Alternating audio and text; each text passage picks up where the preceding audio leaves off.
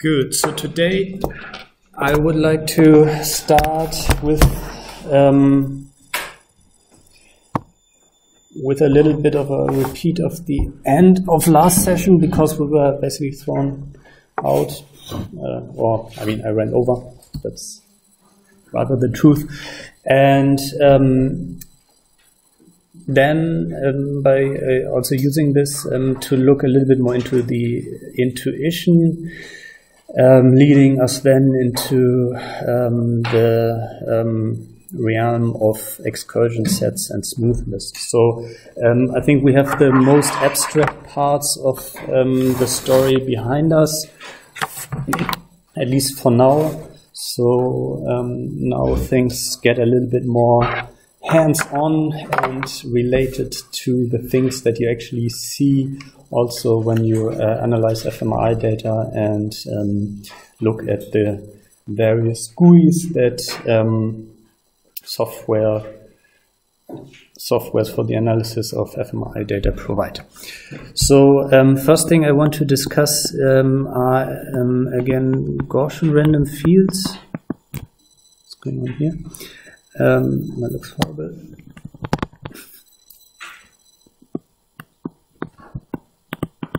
There's something wrong. Then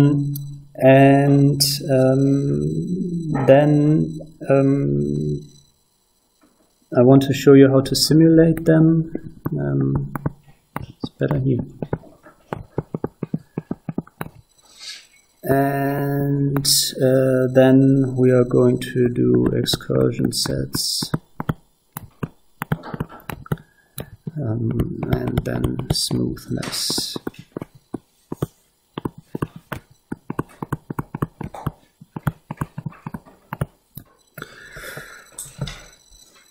Good. So first of all, Gaussian random fields.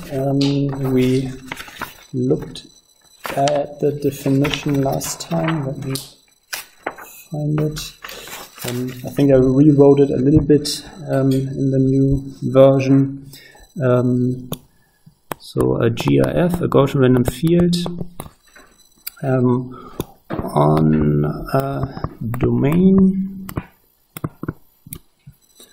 S subset RD is a random field. That's good. Denoted Gx x in S, so G for Gaussian, such that every finite dimensional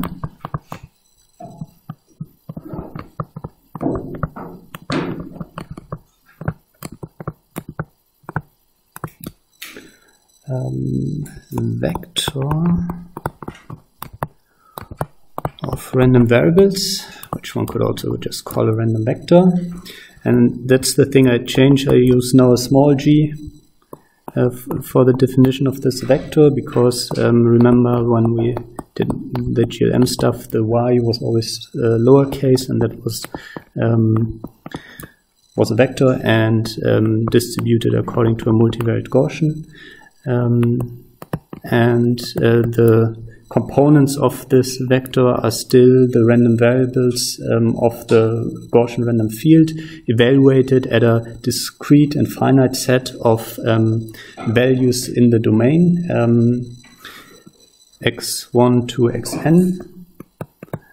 And to highlight that, put this, that this is kind of in Rn, if it's realized, is distributed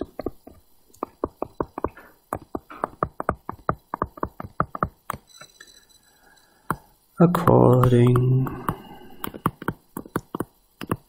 to a multivariate Gaussian.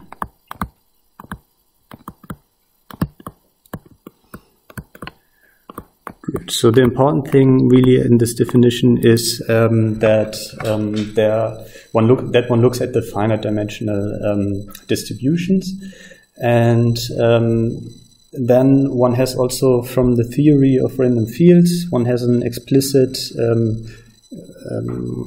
construction rule of how to obtain the parameters of a multivariate Gaussian that one now wants to use to simulate this. So one wants to draw realizations small g from a multivariate Gaussian with expectation parameter mu and covariance matrix sigma.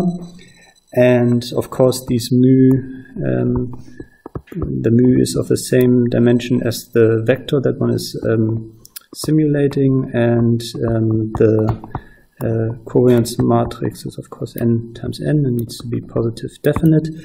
And then the important thing is that if one defines the expectation function of the Gaussian random field, for example, setting n to be 0, which is the case that we are most interested in for random field theory based p-value correction, because we're interested in null distributions. Then one has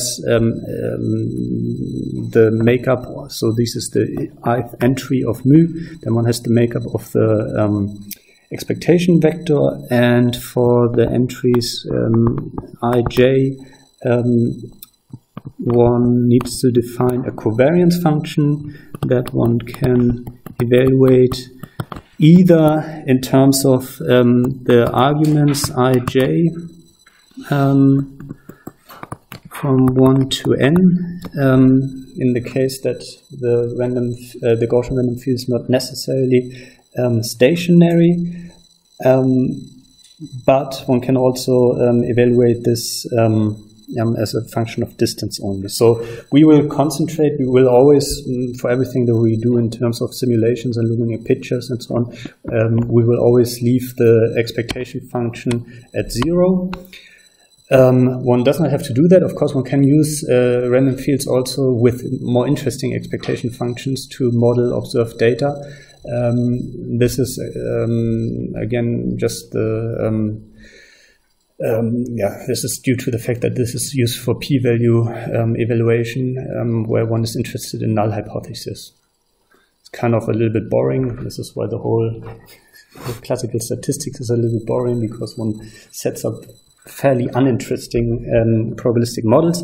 But nevertheless, we will do that, so we will not worry about this thing much. So we are mainly concerned in the remainder, essentially, of the whole course with covariance functions, and then ensuring covariance matrices, but maybe even more the covariance function. And then I told you that there exists a number of covariance functions. So there are not infinitely many covariance functions, or maybe they are if you parameterize things, but generally there are like 20 or so different covariance functions that are called PD because they generate positive definite covariance matrices. We are interested here primarily in one, which I call gamma. Because it's called the Gaussian covariance function. Again, not because we use it in Gaussian random fields. There's also something called an exponential covariance function, which you can use in Gaussian random fields. And this Gaussian covariance function, gamma, one can write in two ways. So either like this. So it takes in two coordinates in the domain of the random field and maps that onto a single value evaluated based on this coordinates, which is defined as something fairly familiar, namely as the exponential of 1 over square the Euclidean distance between these two coordinates. Does everybody know what the Euclidean distance is? Who does not know what a Euclidean distance is? Everybody knows what's a Euclidean distance. Good. So it's really in 3D. It's kind of the shortest way you can get from one coordinate to the other along a straight line. And the length of this line is the Euclidean distance. And there are two parameters, this L parameter, which is kind of the spread of the covariance, in this case over a space, and this V parameter, which scales the overall thing. What you then see here, and what I also briefly remarked on, is you have the Euclidean distance of x and y. So effectively, the function is just a function of the distance between x and y, because whenever you put some x and another y in there, what you get out only depends on how far x and y are apart in space. So one can then rewrite this Gaussian covariance function, if one wants to emphasize this, as a function from the space of distances, where I'm still not completely convinced by this. So now the function just has a single input, and this input I call delta for distance, and this is then defined as the same thing, essentially, only that and I miss a 1/2. No, I don't miss a 1/2 because I don't have a 1/2 in there. Just a function of the distance to the square, because this is also the distance to the square. If I'm not, no, am I mistaken? Maybe I'm mistaken. No, the delta is defined as the Euclidean distance, and this is then why it's the same, because delta is defined as x minus y. Yeah. So it's equivalent. So in the books they also don't worry too much about the whole thing. So we either write this covariance function as a function of two parameters, but whenever you do that, you effectively only have one or two parameters, input arguments, I should say. So you can either write it as a function of x and y, or you write it as a function of the distance between x and y. That's in principle fairly straightforward, but if one starts thinking about it, at one point one is confused. But we don't have to think that hard about it. Good. So now I want to show you what that means in terms of getting realizations from Gaussian random fields. And for this, I have also now uploaded some MATLAB code that I use to create all of these figures. And I assume you're all proficient in MATLAB by now, so that you understand what I'm explaining. Yes, and we want to go here to MATLAB. So how can one now make these pictures? For example, the pictures of the Gaussian random fields that we looked at last time, where I show how the thing varies as a function of, I don't have it here, as a function of the parameter in the Gaussian covariance function. So, of course, this whole thing about random fields being with infinitely many random variables, if you implement that on a computer, it doesn't exist, because everything is discrete in a computer. So, first thing that I do to simulate that is to set up a discrete domain comprising n by n points along the, because I'm doing two-dimensional stuff here, along the x1 direction and the x2 direction. You might also call this the x and the y direction, but you know, I'm calling that x1 and x2 in this course. And basically just create all the coordinates in this little for loop here. I set the expectation parameter to zeros. The important thing is here actually the number of discrete realizations, because if you take in one dimension, so along the x1 you take I take a k actually. This should be a k then, I guess. I take K. So for example, 32 or something, then over the whole two-dimensional space, you then have 32 times 32. And that, as I said last time, gets big quite quickly. So that's why this also needs sometimes a little bit of time to evaluate. And so essentially about the mean function or the expectation function, we don't have to worry. The important thing is then to evaluate the covariance function, and the way I do that is that I have a little function that evaluates covariance functions. So let's have a look. So that's one of the sub-functions. So that's the covariance function, and that takes in as a parameter the specific covariance function denominations, for example, a Gaussian covariance function, or it's a white noise covariance function, or exponential covariance function. And then this creates the covariance matrix. So I really want a covariance matrix that I can put into a random number generator. It's done in a for loop for the upper triangular matrix, and then the full covariance matrix just evaluated by adding it to its transpose and accounting for the doubled diagonal. And then, of course, the question is what's happening here.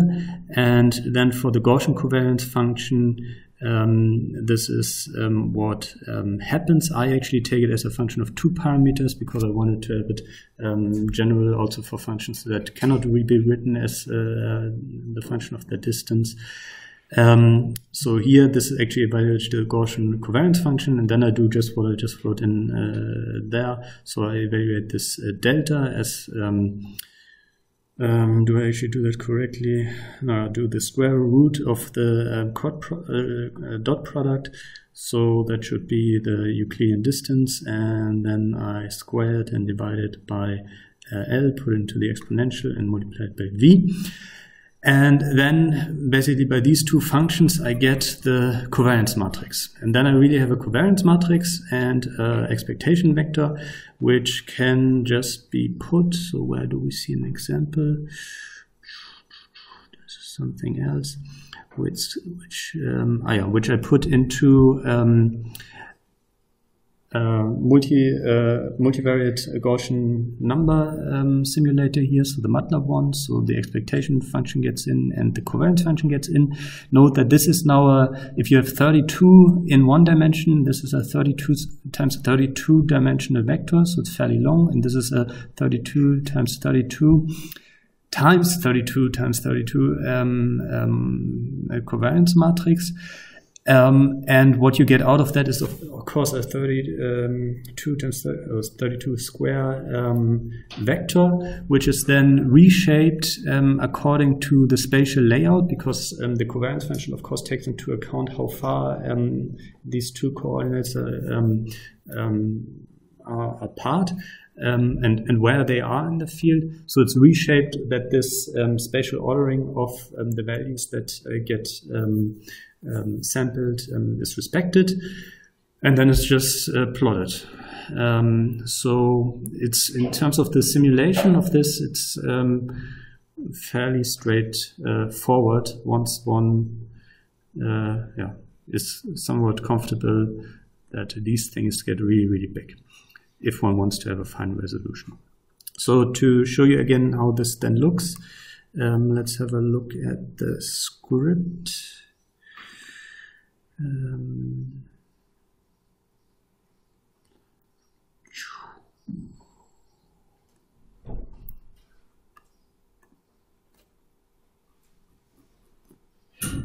So this is what we've seen already last time. So this is the Gaussian covariance function evaluated in two arguments, and in one argument as a function of distance. They have a d instead of a delta.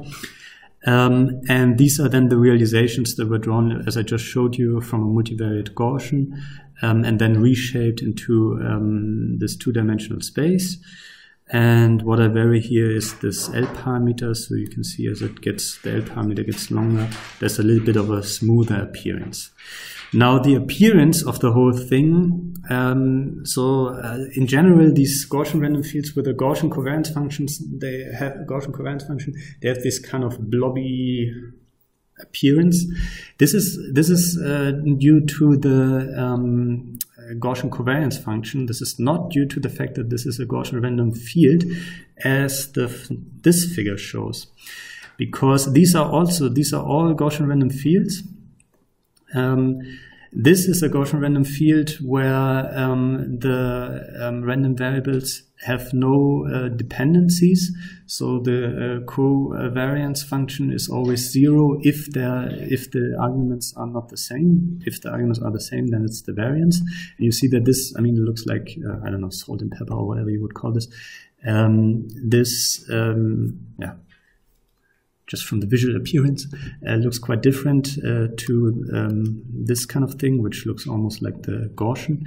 This is the exponential function, where the only difference is actually the square, which exists for the Gaussian and doesn't exist for the exponential covariance function. And this also has a fairly different appearance, because it doesn't look that blobbly. It looks, I don't know how it looks. It looks more like things fall off fairly quickly once they fall off, and I don't know how to describe how that looks. How does it look? Again. Sorry? Landscape, right? Landscape? On a map. On a map. Like this is a country or so.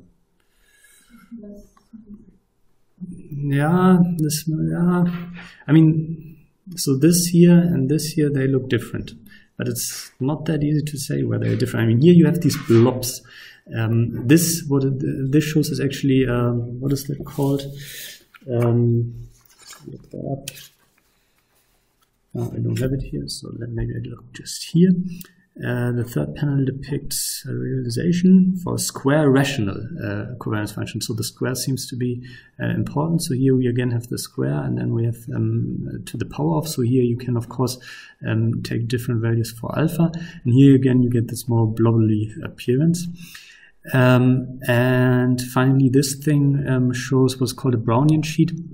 And this is in contrast to these covariance function, no, maybe not this, but to this and this covariance function. This field is then not differentiable in space. So this is why this is more like a Brownian process in so Brownian motion in 2D. That's qualitatively, at least from the math, quite different from the other ones. But the point of this whole figure is this visual appearance of Gaussian random fields can look vastly different depending on the covariance function. Yeah? So we will deal mainly with the Gaussian covariance function, where we get this kind of blobbly thingy, but this is just due to the covariance function. Good, so this is what I definitely wanted to show you. Other questions about the simulation or the pictures?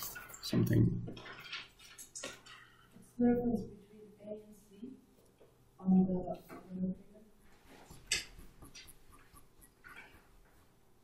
A and C. A shows the Gaussian covariance function, and C shows a Gaussian random field. So this is just the function. So A is just the function that is written up here. So that's just 313 visualized with y set to 0, 0, so the origin, and x varied. And so this is just a function. And C shows realization from a Gaussian random field with a Gaussian covariance function. So it's really different, but it's good that you ask. This is why here I chose the color map winter, and here I chose the color map jet. Other questions? Sorry, it's kind of my job to be a nerd. That's good. Any other questions? Is there a reason why you use Gaussian covariance functions instead of other ones? Yes, because so the reason why I use the Gaussian covariance function in the following is because I wanted to analytically evaluate smoothness. And I thought Gaussian covariance functions and Gaussians in general are always nice for mathematical treatment, so I was hopeful that I could get furthest with this.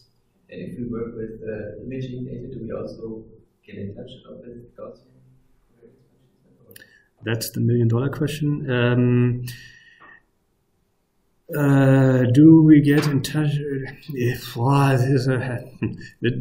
The question is a little bit imprecise. So the question is, what do you mean? So do you mean in terms of the data that we observe, that we can model that with a Gaussian covariance function? Or do you mean that when we do neuroimaging, sometimes come across a Gaussian covariance function? I mean, is this an assumption in the software packages that you use? No. No.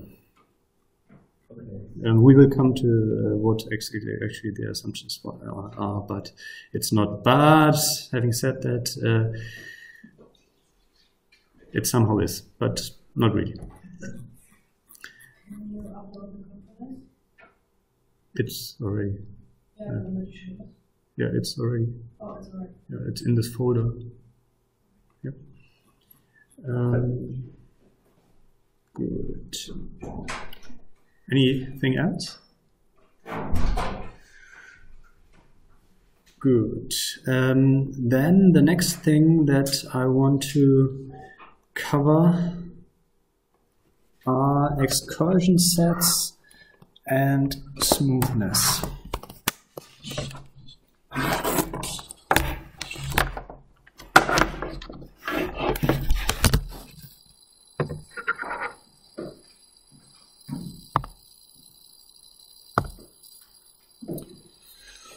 Good. So this we've done.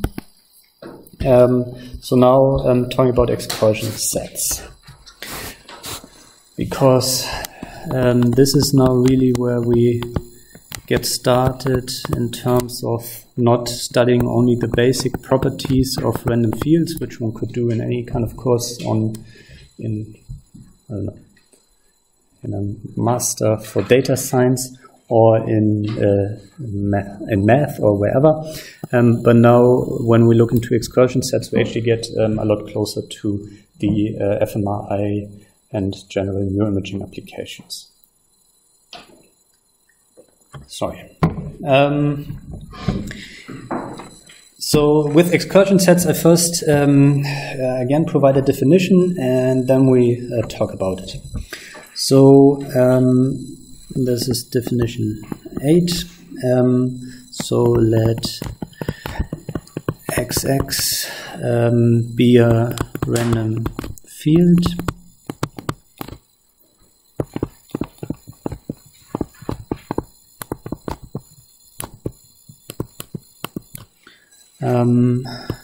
S subset RD denote a search space, but this is just a name that doesn't mean anything. It's just a name that is given to these subsets of three-dimensional space in neuroimaging.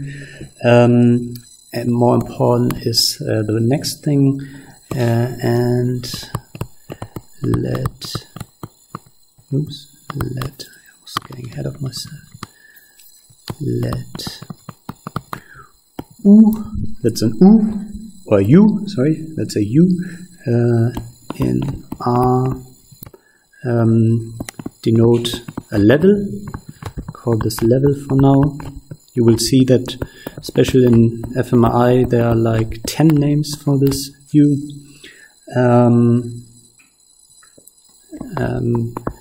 Then the excursion set, and this is what we are talking about.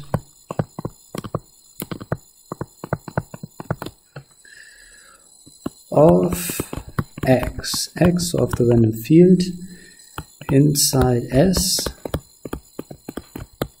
so in the search space, above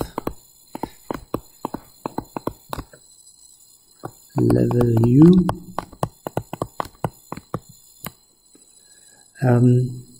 is defined as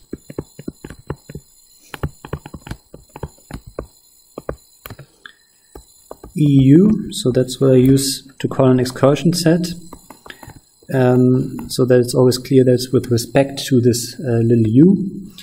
That's the points x in the search space. So points, because the search space is a subset of, for example, three-dimensional space, and I said the search space that we are dealing with is usually the brain, modeled as a subset of three-dimensional space.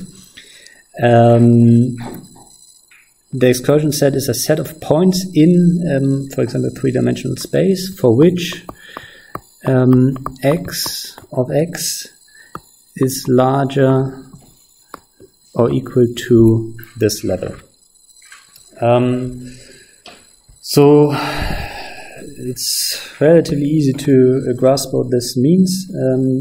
So if we are in the 1D case and we have a realization of a random field that looks maybe like this, then we can, and we define a value of u, for example this value here, then we can use this as the level, and then we see that there are certain parts of the random field that are larger. Which one do I want? Maybe this one. That are larger than this. So this is obviously larger than u. And now the excursion set is not what I just here colored in red, but the excursion sets are the points in the domain. So essentially these intervals. That's too many colors. The excursion sets are these points for which the random field is larger than the threshold u. Yeah. So that's AU. That's the excursion set. I could draw it here quite nicely because I assumed that there is a realization of the random field. So I have this black line, which is the realization of the random field. Of course, the excursion set is defined for the random field, so it's a thing that becomes real once you obtain a realization, but otherwise it's kind of a quantity that itself is random. Yeah, because if you fix a specific threshold u, let's say we have fixed this, and we obtain a new realization of the random field, then, for example, we obtain this. And then the excursion set is suddenly empty, or we obtain this, and then the excursion set is quite different. So is quite different from the first excursion set. Yeah. So the excursion set is itself a random quantity, and the task that Adler and other people set themselves in the 70s and earlier is to study the probabilistic properties of these excursion sets. So what can one say about the excursion set for a given random field? So if you define a random field and you define a threshold, what's going on with the excursion set? So what's the probability that, for example, the excursion set has like 3 peaks, like in the first one, or only 1 peak, like in the second one? Or what's the excursion set probability that there's anything in the excursion set, and so on? And this is not easy. I mean, this is, it's interesting, but it's not easy because you are dealing with 2 fields of mathematics there. especially if you go away from the one-dimensional case where Adler says everything is easy, and I think it's also much more analytically known. If you go to higher dimensions, so if you really go to random fields, then you have geometric properties of the excursion sets, and there are many that you might want to describe, and then you have also the question of how to capture them in terms of the probabilities that govern the random field. So it's actually not an easy field, and it's still ongoing work. So I think the era of Adler and Worsley. So the first was Hasshofer and Adler in the 70s, and then a little bit 80s, but not much happening. Then Worsley came in and picked that up, especially from the brain imaging context, and then Jonathan Taylor made contributions to the mathematics of this in the 2000s, and still is working on that. So that's an active mathematical field, and it's relatively complex to understand what's going on with these excursion sets in terms of, so that you can provide closed form analytical expressions for probabilities of these properties of excursion sets. One thing I want to point out right now is that this level U, so this thing here in fMRI, this is called cluster forming threshold, or cluster defining threshold. And it's the thing that you set when I showed you in the first seminar, when you set up these, when you do your fMRI in results in SPM, then you say, do I want to use a mask? No. There actually you define the search space, and then you click something like, it doesn't even say a cluster defining threshold. It says something like correct or not correct or whatever, and then you press FWE or uncorrected, and from this p-value, a t-value or whatever your field is, usually a t-value, is created, which then acts as your cluster forming threshold. And it's in fMRI, this is always called U. So you can, of course, if you have a little bit of experience with fMRI data analysis, now you know that you have a t-value everywhere, and then you can threshold the image, as you have seen many times, and wherever you threshold this, then some blobs will survive and other blobs will not survive. And this thresholding thing forms the excursion set, and then once you have done that, you have also defined your excursion set. We will later, of course, come to that and then investigate what these p-values that then get allocated to certain clusters mean in SPM for fMRI. For the moment, we are more interested, or mainly interested, in the probabilistic aspects, because what SPM then, or other softwares then do, is to give you the probabilities and of clusters having a certain size, or being or voxels being of a certain height. But to understand where these values come from, we have to now get into understanding how how excursion sets can be described probabilistically. And there are two things that one can say about excursion sets, and this is fairly intuitive, but also heavily used in random field theory based p-value corrections. At this moment, questions about the excursion set definition. Yeah. How do you define clusters? For some voxels to be grouped together as a cluster, should all the neighboring voxels be in the excursion set? Yeah, so this is one thing that is important in the practical aspect. This is something we will come to, but right now we don't have voxels.